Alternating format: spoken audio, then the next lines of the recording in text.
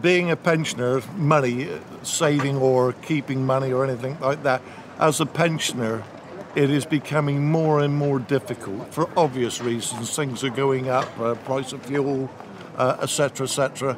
In general, though, I would sort of err on the side of caution, knowing that it's important that I can also buy things in the future. So in general, I would tend to be reasonably sort of careful about money. I'm fairly easygoing about money. If I've got it, I enjoy having it. If I haven't got it, I know how to economise because I was brought up in the 1950s. And so I just get on with it, yes. My relationship with money is a good one because I spend it because that's what it's there for.